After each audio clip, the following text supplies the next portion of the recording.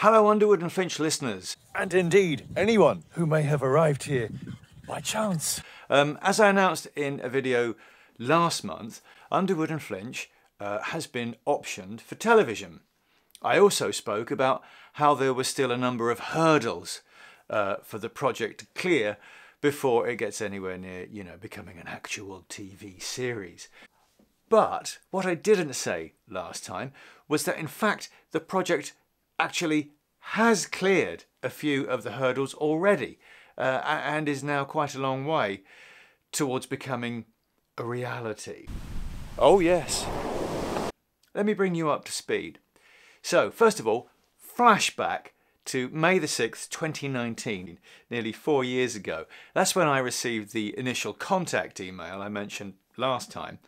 And this is the person who sent it. Now, I can't tell you her name at this time, but she's the person who discovered Underwood and Flinch as a potential television property. See the Hollywood lot there? The U&F mug? And isn't that cool? Underwood and Flinch in Hollywood. Sure, it's only a cup, but still, it's an Underwood and Flinch cup. It's the words Underwood and Flinch in Hollywood. I think that's pretty cool.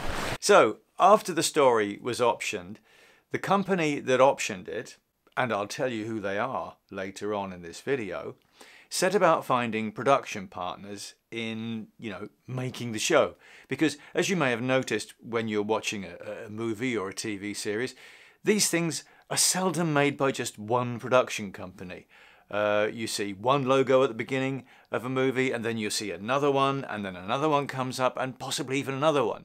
But for this project, because Underwood and Flinch is set in Europe, the company decided to look for production partners in the UK. Oh, how lovely. I say. And they found them. A very cool company, very exciting. Take it from me, the guru of all things cool and exciting that I am. Too hot. Now, the name of that production company is confidential at this time, but if the series gets the green light, there will be an announcement and then all will be revealed. So, that was the first major hurdle cleared. Next, the newly enlarged US-UK Team U&F-TV sought out a writer for the series, or a showrunner, as they say, in the industry. And they found one of those too. He's a BAFTA-nominated British writer with a great CV, which includes, obviously, the show for which he was BAFTA-nominated. And you may have seen this show, actually. It was very popular in the UK and was a big hit in other countries too.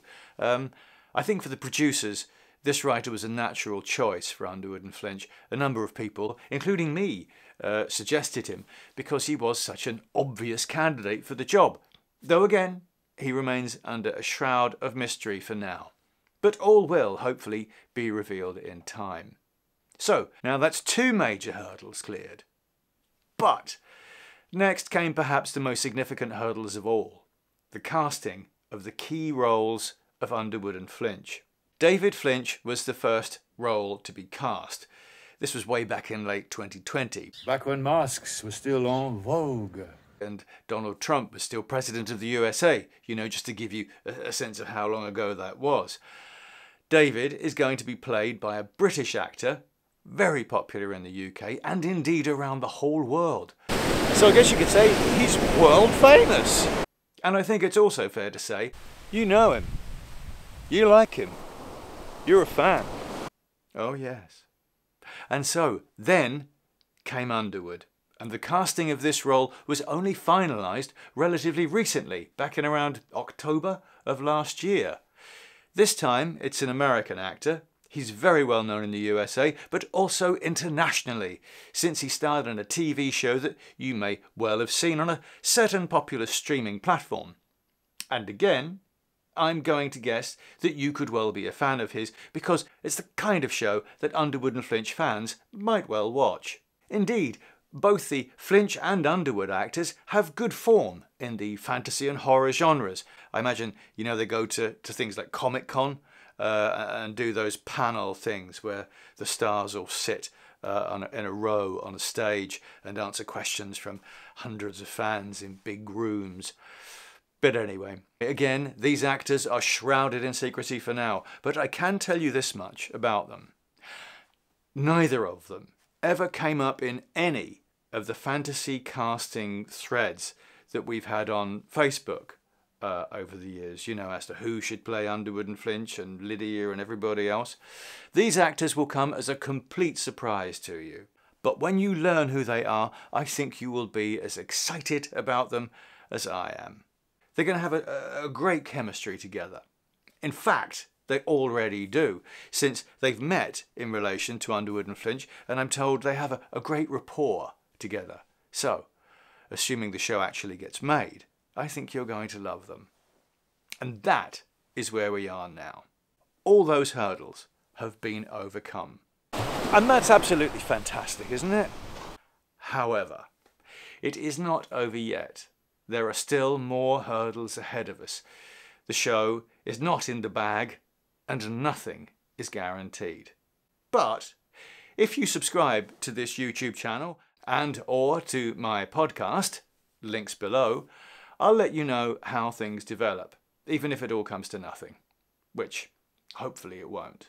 So, let's hope then that Team U&F-TV continue to do amazing things and get this show of ours, over the line, and that Underwood and Flinch, the TV series, finds its way into all our homes on TV in 2024. Or maybe 2025, you know, I don't know how long these things take to make. Stay tuned. Oh, I almost forgot. I said earlier on that I'd tell you the name of the studio that had optioned Underwood and Flinch, didn't I? Oh, well, it's Village Roadshow, makers of the Matrix movies, the Sherlock Holmes movies with Robert Downey Jr., Joker, Mad Max, Fury Road, and many more. Which is fantastic by any stretch of the imagination.